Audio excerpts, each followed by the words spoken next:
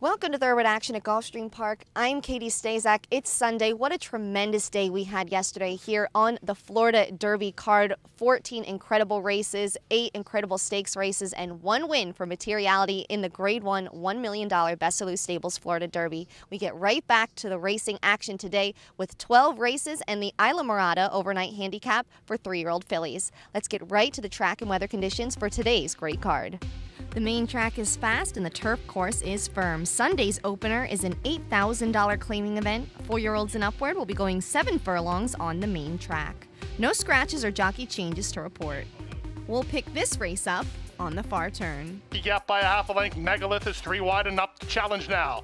Back third is Keener Veloz. Warming it up from the back is Be a Bull. Here's Be a Bull. Was 6, now third, now second, and moving at the leader. And the leader is now Megalith. They run to the top of the stretch. Megalith confronted on the outside by Be a Bull. Rocky Gap is back third toward the outside. Lure of the South comes on with Dream Maestro behind horses. And they're at the top of the stretch. Megalith shaking up for the drive with Be a Bull up to challenge on the outside. Far outside, Lure of the South. Dream Maestro picks a path inside with Rocky Gap. Here's Lure of the South getting on track late to try to track down Megalith, and up the inside Dream Maestro. It's Megalith almost home. Here's Lure of the South on the outside. Lure of the South in time. Lure of the South wins it by a neck from Megalith. Second, close third, Dream Maestro or Be a Bull. They covered 7 furlongs in 127 and 3. Lure of the South closes down the center of the track to get up in the first race. Paco Lopez was the winning jockey for trainer Antonio Sano and owners Guarnieri Stables, Inc. That'll bring us right to the second race. This is a maiden special weight. Fillies and mares 3-year-olds and upward will be sprinting 5 furlongs on the turf course. Scratch the 7 and the 10. Also, Corey Lannery will be aboard the 2. Looks like luck. And they're off. Last in, first out. Cut and Stone gets the first call down toward the rail. Bonnie Breeze moves to challenge, and Lovely is away in the top flight. She's third early. Looks like luck splits horses for Lannery and now joins the vanguard. Out wide, it's Frolicking Gal. Then it's a stretch of another 2 lengths back toward the inside, trying to improve now Jealous Cat inside of Smoke Signals, and at the back early, the early trailer is Mighty Catherine. They kick to the far turn, and from the high post, the leader is Cut and Stone by a length and 3/4. Racing second on the inside is Bonnie Breeze, joined by Lovely on the outside, and Frolicking Gal is 3 wide. Looks like luck begins to get outpaced toward the outside. Jealous Cat is coming on. Far outside, it's 6 Smoke Signals, and Mighty Catherine is still last, and Cut and Stone is still first. Off the top of the turn, Cut and Stone shaking up for the drive with Lovely on the outside and Bonnie Breeze toward the inside. Now running on from the backfield is Smoke Signals, and they're in deep stretch now. Cut and Stone roused on the front end and still holding firm. Bonnie Breeze toward her inside, Smoke Signals to the outside. Cut and Stone in front 3/4 of a length. Bonnie Breeze was second in front of Smoke Signals third, and Lovely finished fourth, 5/8 on turf, 56 and 3. Cut and Stone tops the favored Bonnie Breeze in the second race. Paco Lopez takes both races in the early double. This win is for trainer Alan Goldberg and owner Richard Santulli. Cut and Stone paid $9.40 to win. Gulfstream Park is one of Florida's top entertainment destinations, mixing restaurants, clubs, a casino, and international boutique shops with world-class racing. In a lavish, sun-drenched setting with the feel of a Mediterranean village, Gulfstream is a leading year-round entertainment and tourist destination and the home of luxury residences in 2014. The Stronach family, owners of Gulfstream Park, is committed to the sport of thoroughbred racing and the grace, spirit, and generosity of the horse. Welcome back. Here's the third race, a $12,500 maiden claimer. Fillies and mares 3-year-olds and upward will be going 7 furlongs on the main track. And we'll join this race in progress. Up on the outside, Mischievous Charlie alongside Jill's Comprise, and at the back, Where's the Prenup with Little Jenny. 5/16 to go after the opening quarter in 24 1/2 mile and 49 seconds flat. Pam Pam confronted on the outside by Jill's Comprise and 3 wide by Mischievous Charlie. It's a stretch of 2 lengths to Where's the Prenup, who begins to get underway. Amaluna has called it an afternoon, and they're at the top of the stretch. In the pink colors of the Rose family stable, Jill's Comprise and Miguel Vasquez off the top of the turn with a 2-length lead. Mischievous Charlie is now up into second toward the inside. Pam Pam is now third. Then it's Enigma and Where's the Prenup, but inside the final furlong, today's the day for Jill's Comprise. Jill's Comprise pulling clear in the late stages to win on the wire by 3.5, almost 4. Mischievous Charlie second. The battle's on for third here. Ryder standing up on Enigma photos with Pam Pam in 129 flat. Jill's Comprise draws off to take the third race. Miguel Vasquez was in the irons for trainer Barry Rose and owners the Rose family stable. Jill's Comprise paid $14.60 to win. The fourth race is a $12,500 claiming event. Fillies and Mares 3-year-olds and upward, which have not won 2 races, will be sprinting 6 furlongs on the main track. We'll pick this race up on the far turn. 3 wide, My Money Rider begins to improve while third. That's another 2 lengths to Builder Jack, scrubbed on while fourth, a length better than Miss Leneni, then Mucho Media and Go Sandy Go, and still nothing from Roll It Gal. 5/16 to go. My Money Rider and Oriel Chavez have worked clear now to lead it by a length and a quarter. Hot on the chase in second is Builder Jack, getting around Roxy Lucy and Awesome American. Then it's Miss Leneni, and they're at the top of the stretch. Drifting a bit wide off the corner, My Money Rider continues to lead it. From the outside, Builder Jack, down on the inside, Roxy Lucy is now resurgent, and Roxy Lucy's up to even terms again. Inside the final furlong, down the outside, Builder Jack trying to chip away at these 2 leaders. Roxy Lucy is dead game inside, and between them it's My Money Rider. Builder Jack on the outside, getting her head in front late. Builder Jack up in time. Builder Jack gets caught wide on the turn, but also gets the win. Luca Panici was the winning jockey for trainer Giuseppe Iadiscernia and owners Doble Jack Investment LLC. Builder Jack paid $3.60 to win. Let's get to the 5th race now, a $12,500 maiden claimer. 3-year-olds and upward will be going 7 furlongs on the main track. One jockey change, Jonathan Gonzalez will be aboard the 4 Lonesome J. And will join this race in progress. The outside tries to stay with her second. These 2 have opened up a 5-length margin between themselves and the third running I'm Sensational. Then it's Steel City Baby and Zoom Box. Diamonds in Gold gets underway with Phil's Comprise.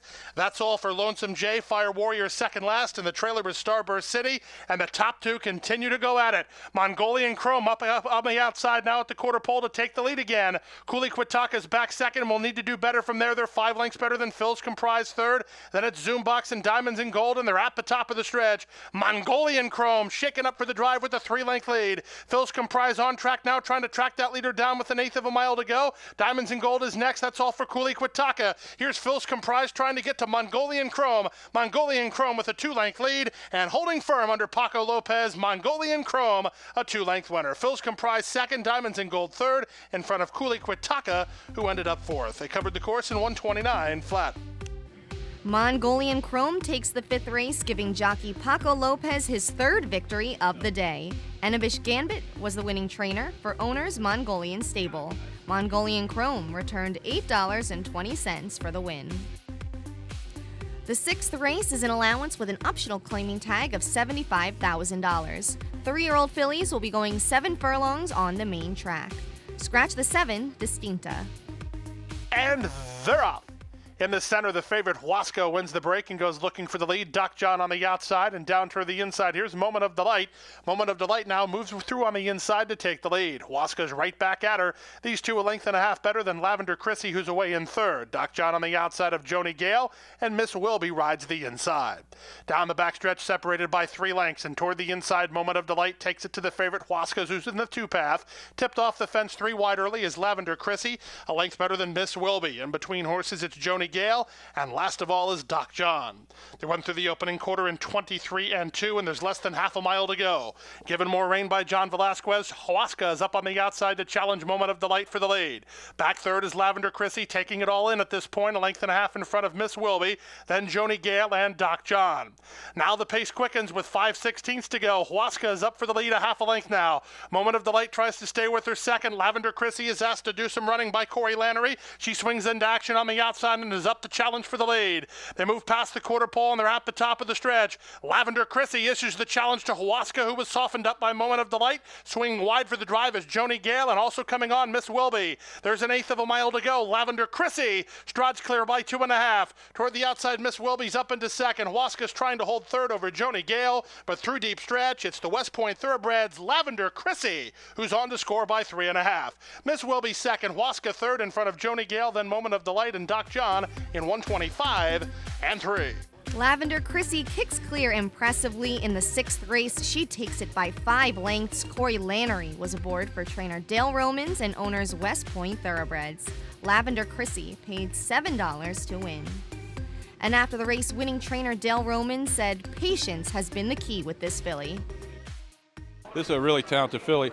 And she physically went through a little lull in life, you know, like she was puberty, I like to call it, for these 2-year-old fillies turning 3. And you could just tell she wasn't happy around the barn, wasn't putting her weight on right. So we backed off of her, gave her a little time, and she's paid us back for it today. Looks like she's going to move forward. There's a new day dawning in Florida. Never before has a Breeders' Cup Classic winner retired to stud in the Sunshine State. Until now. Adena Springs presents 3-time Grade 1 winner and earner of over $4 million, Fort Larned.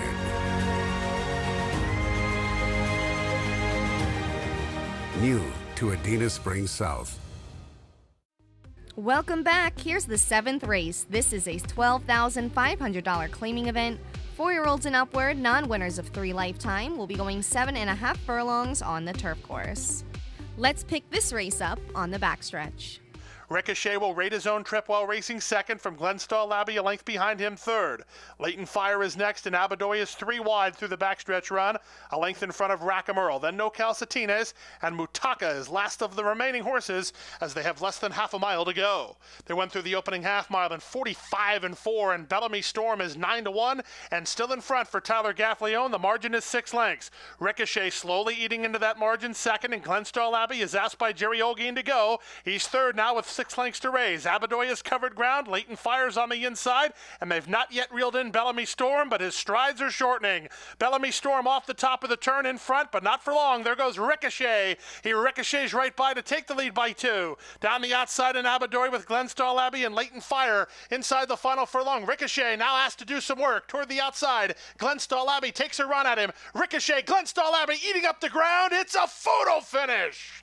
And it's a bob of the nose. It's very close on the money between Ricochet and Glenstall Abbey, and 129-1. Glenstall Abbey just gets by Ricochet to take the 7th race. Jerry Olguin was in the irons for trainer Stuart Simon and owners Brent McLean, Russ McLean, and Stuart C. Simon. And at this time, we would like to congratulate the leading jockey of the 2015 championship meet. That would be Javier Castellano, who wins the title for the 4th year in a row. Congratulations, Javi. That'll bring us to the 8th race. This is an allowance with an optional claiming tag of $25,000. Fillies and mares, 4-year-olds and upward, will be going a mile on the turf course. And they're off. It was a level beginning. From the inside, Hot and Spicy is away alertly and right to the early lead. Silvery Starlet moves to challenge. So too do Scorpion Alley and Bluegrass Genius. 4 horses across the track in the run down the stretch the first time. Now Hot and Spicy is taken in hand to race in 4th, 2 lengths better. Then an inside running, 1 more strike, and up on the outside and hold the gold as they sort themselves out into that first turn run. Silvery Starlet works over from the 10 post to lead for Alvarado, 3 parts of a length. Scorpion Alley is there second. It's a length back to Bluegrass Genius in third. It's a stretch of another 4 lengths to Hot and Spicy in 4th. Then it's the team of 1 more strike and hold the gold on the outside. Tipping out 3 wide through the initial stages is a Nachaha, and then in between horses and trying to improve Sea Trial with Rejoiceful, and it's 4 lengths to the trailer, Angela's Dream.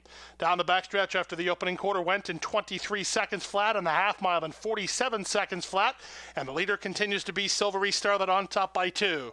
Now moving into the clear is Hot and Spicy to be a joint second alongside Bluegrass Genius. Shuffled off heels a bit now is Scorpion Alley, trying to squeeze through between horses is 1 more strike, taking much closer order here. Sea Trial needs room down inside, covering ground on the outside is Nachaha as they run to the top of the stretch.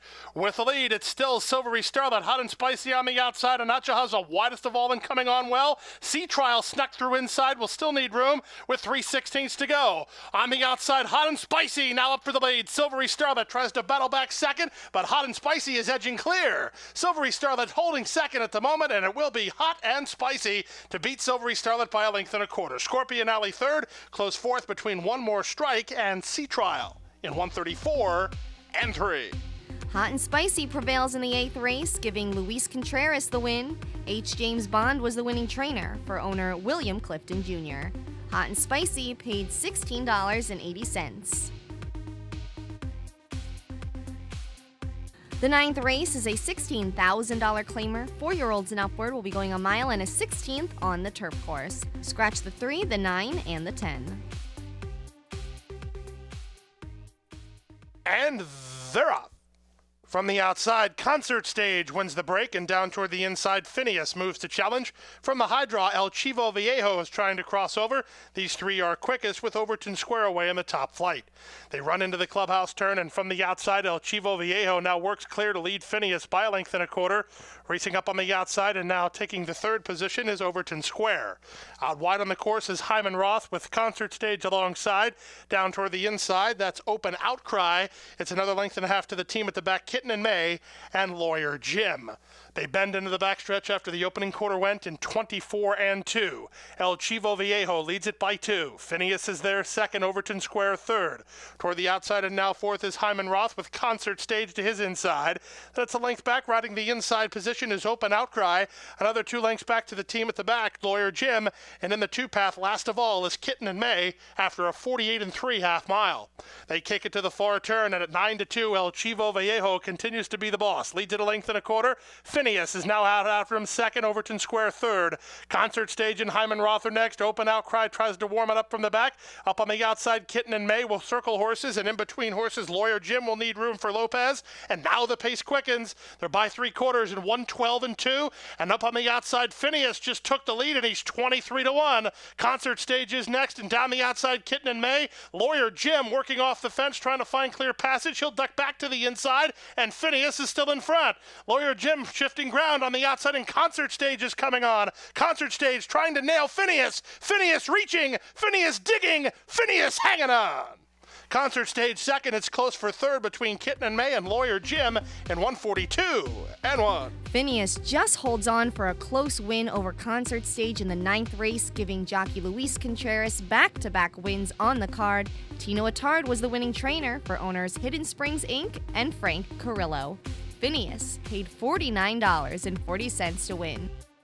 The 10th race is today's feature. That is the $75,000 Sanibel Island Overnight Handicap. 3-year-old fillies will be going a mile on the turf course. Scratch the 7, Red Sachet. They're at the post. Racing in the Sanibel Island Stakes to a level beginning. From the outside, Celestine on the stretch out is away alertly and right to the early lead. Here's Isabella Sings keyed up a bit here on the inside and racing second early, tugging on with Velasquez trying to do more early.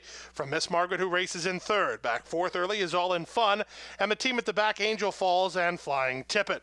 They head into the first turn, chasing the speed of Celestine, who leads it by a length and a quarter. Isabella Sings tipped into the 2-path, still a bit keen for Velasquez, racing in second now, with Miss Margaret in third. All in Fun with a ground-saving trip in fourth, a length better than Flying Tippet, and quickly outpaced the trailer is Angel Falls, spots the leaders about 15 lengths in the run-up the backstretch. Up on the outside, Isabella Sings now finally gets her way and tugs her way to the front, 3 parts of a length. Racing in second and down to the inside is Celestine, with Miss Margaret still third. All in Fun tipping to the outside for Castellano, a length better than Flying Tippet, and still nothing from Angel Falls. Less than half a mile to go as they take it now to the far turn. Toward the inside, Celestine. Toward the center, that's Isabella Sings, and 3 wide, Miss Margaret. Drafting behind the speed are both All in Fun and Flying Tippet, and far back to Angel Falls. The top 5 separated by a length and a quarter, and 4 wide, All in Fun starts to go on the offensive. Meanwhile, Isabella Sings is trying to kick on, and Celestine cuts the corner. Celestine cuts the corner and opens up from Rajiv Mirage, on top by 2. Miss Margaret is second. Isabella Sings is back third. All in Fun set down driving with 3 lengths to raise and only 1/8 of a mile to raise it, and Celestine is powerful up top. Celestine and Rajiv Mirage level off nicely. Handles the stretch out no problem and wins by 3. Second was Isabella Sings in front of Miss Margaret third, then All in Fun and Flying Tippet in the Sanibel Island Stakes. Celestine sprints away to a 3 1/4 length victory in the Sanibel Island, winning her stakes debut. Rajiv Mirage was the winning jockey for trainer Bill Kaplan and owners Phaedrus Flights, LLC. Celestine paid $18.80 to win. And after the race, winning trainer Bill Kaplan was impressed with the way his filly handled her first stakes assignment. Always a fast filly when we got her, and on the dirt she didn't show that much, but I still think she can handle dirt as well as the turf. But she had a monster work that was published coming into this race, and she's really moving forward, and this filly can be anything now going long. She handled the 2 turns beautifully, she rated well, she let the favorite come up beside her and get a half length in front of her. Rajiv just played with it and just went on with it.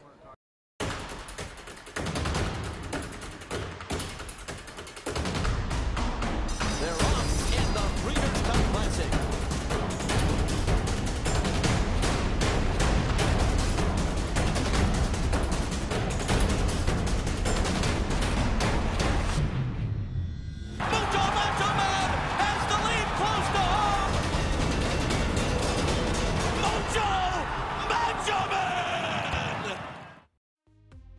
Welcome back. Let's get to the final two races of the weekend. The 11th is an allowance with an optional claiming tag of $100,000. 4-year-olds and upward will be going a mile and a 16th on the turf course. Scratch the 7, Iron Power. And they're off. A level beginning. From the outside, Bonsai Charge wins the break and goes looking for the lead from Depeche Chat, who comes away racing in second. Galvados is in between horses, a joint third with Middleburg on the outside. Then it's 2 lengths to Amen Kitten. Tricky Hat is on his outside, and St. Albans Boy is last of all as they bend into the first turn. Controlling the pace up front, it's Bonsai Charge by a length and a quarter. In the 2-path, Middleburg is now second. Depeche Chat is on the inside third. Galvados is reined back to run in fourth in the early stages, taking hold about 3 lengths behind. It's another 2.5 lengths back to Amen Kitten. He's in the 2-path. Inside him is St. Albans Boy, and trailing the field is Tricky Hat. They went through the opening quarter in a controlled 25 seconds flat, and at 15-1, it's Bonsai Charge and Luis Contreras on top by a length and a quarter. Middleburg is in second, and on the inside, Depeche Chat third. Calvados is now in the 3-path from fourth. St. Albans Boy continues to make ground inside fifth, forcing Amen Kitten a little wide out and about the 4-path there now, and 2 lengths to the trailer, Tricky Hat. They went through a half mile in 49-1, and they take it to the far turn, and Bonsai Charge, well rationed up front, leads it a half a length. In the 2-path, Middleburg is asked to quicken second. There goes Amen Kitten, 4 wide on the outside. Bonsai Chat stays on the inside. Calvados is between horses. Outpaced is St. Albans Boy, and Tricky Hat winds it up from the back after 3 quarters in 1:12-3. They're at the top of the stretch. Middleburg set down for the drive by John Velasquez. Will have to deal with Amen Kitten on the outside. Middleburg is in front. Amen Kitten is second. Down the outside, Tricky Hat is coming on late. Middleburg finding plenty up top, and he'll win it. It's Middleburg and John Velasquez winning by a length and a quarter. Tricky Hat was up for second in front of Amen Kitten third, and Calvados finished fourth in 1:41-4. Middleburg rides the rail to victory in the 11th race with John Velasquez aboard. Christophe Clement was the winning trainer for owners Mr. and Mrs. Bertram R. Firestone. Middleburg returned $7.60 for the win. The final race of the weekend is a $20,000 maiden claimer. Fillies and mares 4-year-olds and upward will be going 7.5 furlongs on the turf course. Scratch the 2, also 1 jockey change. Pedro Monterey Jr. will be aboard the 11. And runners away. From the far outside, Gold Piece is away the best and goes looking for the early lead toward the rail. Successful Diva moves to challenge, and in between horses, Forever Lily heads off the field, and Forever Lily takes the lead. Successful Diva is now racing in second from Gold Piece, who's taken in hand to get a good tracking spot third, a length in front of Roughway, who is now fourth. Then to the outside and moving in fifth is Undercover Kitten. It's another length back toward the inside to Famous Sting. Up on the outside, Angel of Love, and alongside that is Jazz Band Joe. And that's another length back to the team of for our Dee's Causeway, Scarlet Cole, and Sexual Appeal. And the trailer early is Stella Bluish, but she's only about 7 off the speed. Down the backstretch they go, and up on the outside, here's Gold Piece to take it to the leader, Forever Lily, test the half-mile pole. Length and a half back to the inside, Successful Diva. Then it's Jazz Band Joe, who's lost a couple spots now. 3 wide, Undercover Kitten, and Roughway between horses. Then it's a length back, trying to come on from the backfield is Angel of Love with Famous Sting down toward the inside. Famous Sting picking a path, working off the fence to do it, and 3 lengths in front of Jazz Banjo, who tries to kickstart a rally, and they run to the top of the stretch. Toward the inside, Gold Piece has the lead. Up on the outside, it's Roughway second.